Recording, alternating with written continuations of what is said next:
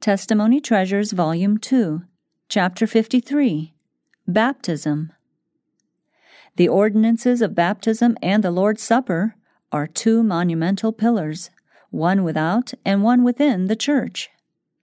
Upon these ordinances, Christ has inscribed the name of the true God. Christ has made baptism the sign of entrance to His spiritual kingdom. He has made this a positive condition with which all must comply who wish to be acknowledged as under the authority of the Father, the Son, and the Holy Spirit. Before man can find a home in the Church, before passing the threshold of God's spiritual kingdom, he is to receive the impress of the divine name, the Lord our righteousness. Baptism is a most solemn renunciation of the world. Those who are baptized in the threefold name of the Father, the Son, and the Holy Spirit, at the very entrance of their Christian life, declare publicly that they have forsaken the service of Satan and have become members of the royal family, children of the heavenly King. They have obeyed the command, "Come out from among them, and be ye separate, and touch not the unclean thing." And to them is fulfilled the promise, "I will receive you, and will be a father unto you, and ye shall be my sons and daughters, saith the Lord Almighty." Preparation for baptism. There is need of a more thorough preparation on the part of candidates for baptism. They are in need of more faithful instruction than has usually been given them. The principles of the Christian life should be made plain to those who have newly come to the truth. None can depend upon their profession of faith as proof that they have a saving connection with Christ.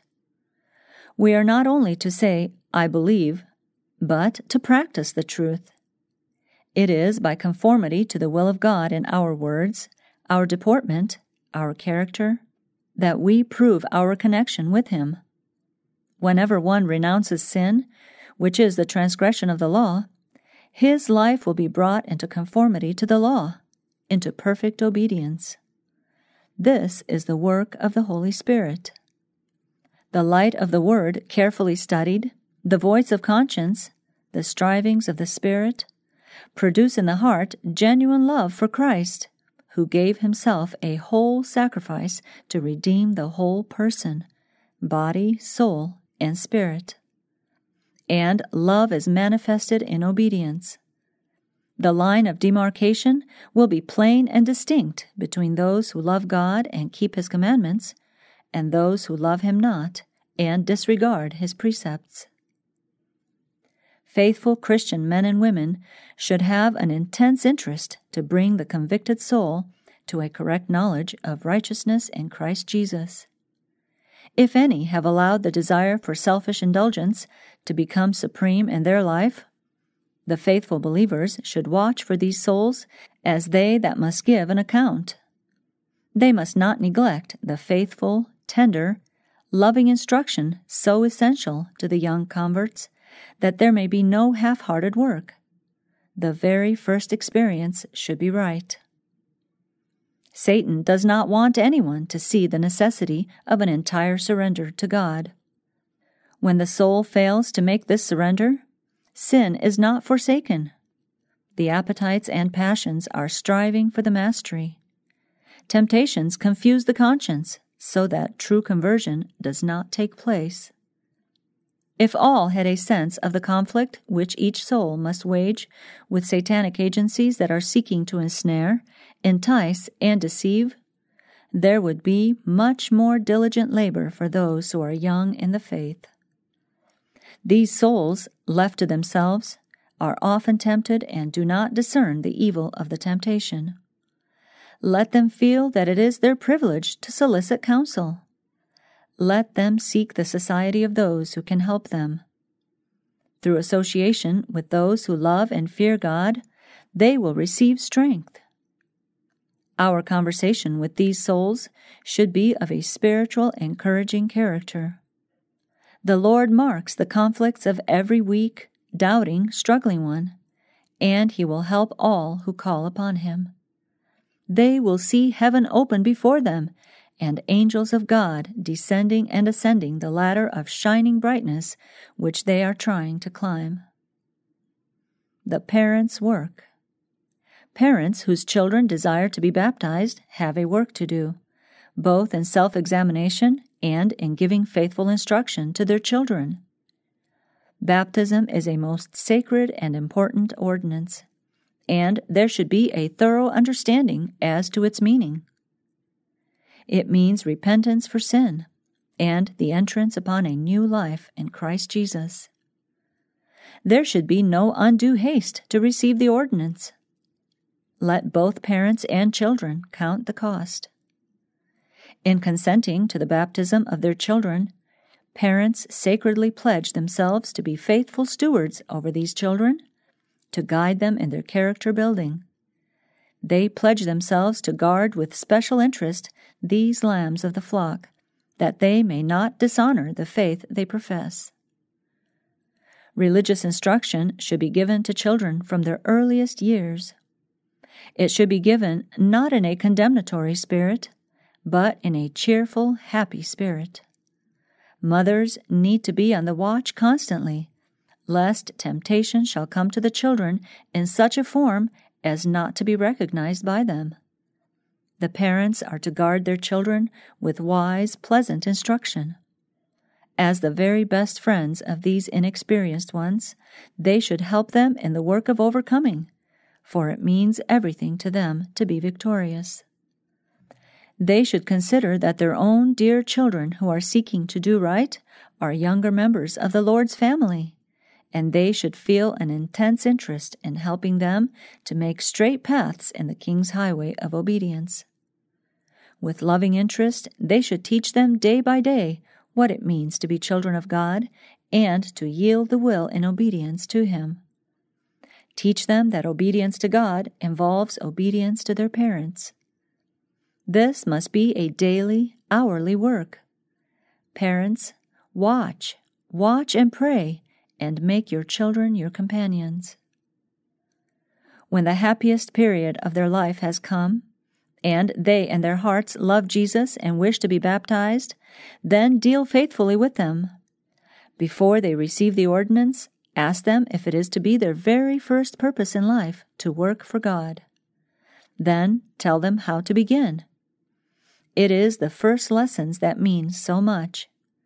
In simplicity, teach them how to do their first service for God. Make the work as easy to be understood as possible. Explain what it means to give up self to the Lord, to do just as His Word directs under the counsel of Christian parents. After faithful labor, if you are satisfied that your children understand the meaning of conversion and baptism, and are truly converted, let them be baptized. But, I repeat, first of all, prepare yourselves to act as faithful shepherds in guiding their inexperienced feet in the narrow way of obedience. God must work in the parents that they may give to their children a right example in love, courtesy, and Christian humility, and in an entire giving up of self to Christ. If you consent to the baptism of your children, and then leave them to do as they choose, feeling no special duty to keep their feet in the straight path, you yourselves are responsible if they lose faith and courage and interest in the truth. The pastor's work. Candidates who have grown to manhood and womanhood should understand their duty better than do the younger ones. But the pastor of the church has a duty to do for these souls. Have they wrong habits and practices? It is the duty of the pastor to have special meeting with them. Give them Bible readings, converse and pray with them, and plainly show the claims of the Lord upon them. Read to them the teaching of the Bible in regard to conversion. Show what is the fruit of conversion, the evidence that they love God. Show that true conversion is a change of heart, of thoughts and purposes. Evil habits are to be given up. The sins of evil speaking, of jealousy, of disobedience are to be put away. A warfare must be waged against every evil trait of character. Then the believing one can understandingly take to himself the promise, "Ask, and it shall be given you." Examination of candidates. The test of discipleship is not brought to bear as closely as it should be upon those who present themselves for baptism. It should be understood whether they are simply taking the name of Seventh-day Adventists, or whether they are taking their stand on the Lord's side to come out from the world and be separate, and touch not the unclean thing. Before baptism, there should be a thorough inquiry as to the experience of the candidates. Let this inquiry be made, not in a cold and distant way, but kindly, tenderly, pointing the new converts to the Lamb of God that taketh away the sin of the world. Bring the requirements of the gospel to bear upon the candidates for baptism. One of the points upon which those newly come to the faith will need instruction is the subject of dress. Let the new converts be faithfully dealt with. Are they vain in dress? Do they cherish pride of heart? The idolatry of dress is a moral disease. It must not be taken over into the new life. In most cases, submission to the gospel requirements will demand a decided change in the dress. There should be no carelessness in dress. For Christ's sake, whose witnesses we are, we should seek to make the best of our appearance. In the tabernacle service, God specified every detail concerning the garments of those who ministered before Him. Thus, we are taught that He has a preference in regard to the dress of those who serve Him. Very specific were the directions given in regard to Aaron's robes, for his dress was symbolic. So the dress of Christ's followers should be symbolic. In all things we are to be representatives of Him. Our appearance in every respect should be characterized by neatness, modesty, and purity. But the Word of God gives no sanction to the making of changes in apparel merely for the sake of fashion, that we may appear like the world. Christians are not to decorate the person with costly array or expensive ornaments. The words of Scripture in regard to dress should be carefully considered. We need to understand that which the Lord of heaven appreciates in even the dressing of the body. All who are in earnest in seeking for the grace of Christ will heed the precious words of instruction inspired by God. Even the style of the apparel will express the truth of the gospel. All who study the life of Christ and practice His teachings will become like Christ. Their influence will be like His. They will reveal soundness of character. As they walk in the humble path of obedience, doing the will of God, they exert an influence that tells for the advancement of the cause of God and the healthful purity of His work. In these thoroughly converted souls, the world is to have a witness to the sanctifying power of truth upon the human character. The knowledge of God and of Jesus Christ, expressed in character, is an exaltation above everything that is esteemed in earth or in heaven. It is the very highest education. It is the key that opens the portals of the heavenly city. This knowledge, it is God's purpose that all who put on Christ by baptism shall possess.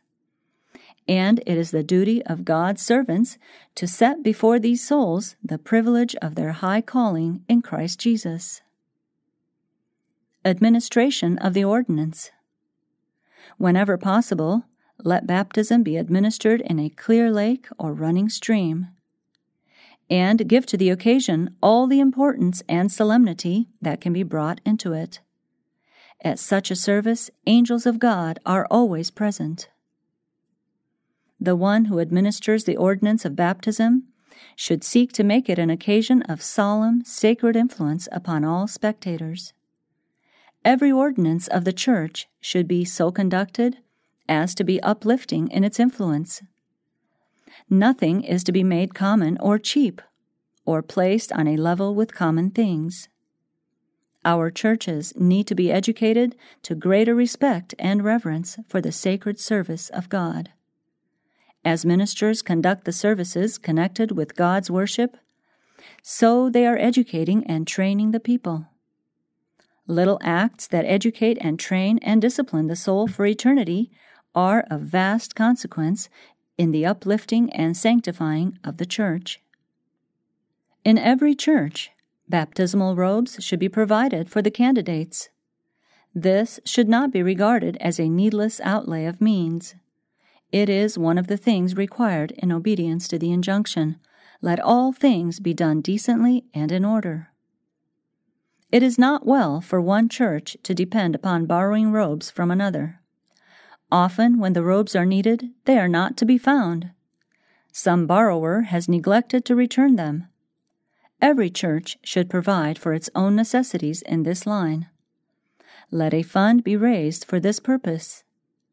If the whole church unite in this, it will not be a heavy burden. The robes should be made of substantial material, of some dark color that water will not injure, and they should be weighted at the bottom. Let them be neat, well-shaped garments, made after an approved pattern. There should be no attempt at ornamentation, no ruffling or trimming. All display, whether of trimming or ornaments, is wholly out of place. When the candidates have a sense of the meaning of the ordinance, they will have no desire for personal adornment. Yet there should be nothing shabby or unseemly, for this is an offense to God. Everything connected with this holy ordinance should reveal as perfect a preparation as possible. After baptism, the vows which we take upon ourselves in baptism embrace much. In the name of the Father, the Son, and the Holy Spirit, we are buried in the likeness of Christ's death and raised in the likeness of his resurrection, and we are to live a new life. Our life is to be bound up with the life of Christ. Henceforth, the believer is to bear in mind that he is dedicated to God, to Christ, and to the Holy Spirit. He is to make all worldly considerations secondary to this new relation. Publicly, he has declared that he will no longer live in pride and self-indulgence. He is no longer to live a careless, indifferent life. He has made a covenant with God. He has died to the world. He is to live to the Lord, to use for him all his entrusted capabilities, never losing the realization that he bears God's signature, that he is a subject of Christ's kingdom, a partaker of the divine nature. He is to surrender to God all that he is and all that he has, employing all his gifts to his name's glory. The obligations in the spiritual agreement entered into at baptism are mutual. As human beings act their part with wholehearted obedience, they have a right to pray, "Let it be known, Lord, that thou art God in Israel." The fact that you have been baptized in the name of the Father, the Son, and the Holy Spirit is an assurance that, if you will claim their help, these powers will help you in every emergency. The Lord will hear and answer the prayers of his sincere followers who wear Christ's yoke and learn in his school his meekness and lowliness. If ye then be risen with Christ, seek those things which are above, where Christ sitteth on the right hand of God. Set your affections on things above, not on things on the earth, for ye are dead, and your life is hid with Christ in God. Put on, therefore, as the elect of God, holy and beloved, bowels of mercies, kindness, humbleness of mind, meekness, long-suffering, forbearing one another, and forgiving one another, if any man have a quarrel against any, even as Christ forgave you, so also do ye. And above all these things put on charity, which is the bond of perfectness. And let the peace of God rule in your hearts, to the which also ye are called in one body. And be ye thankful, and whatsoever ye do in word or deed, Do all in the name of the Lord Jesus, giving thanks to God and the Father by him.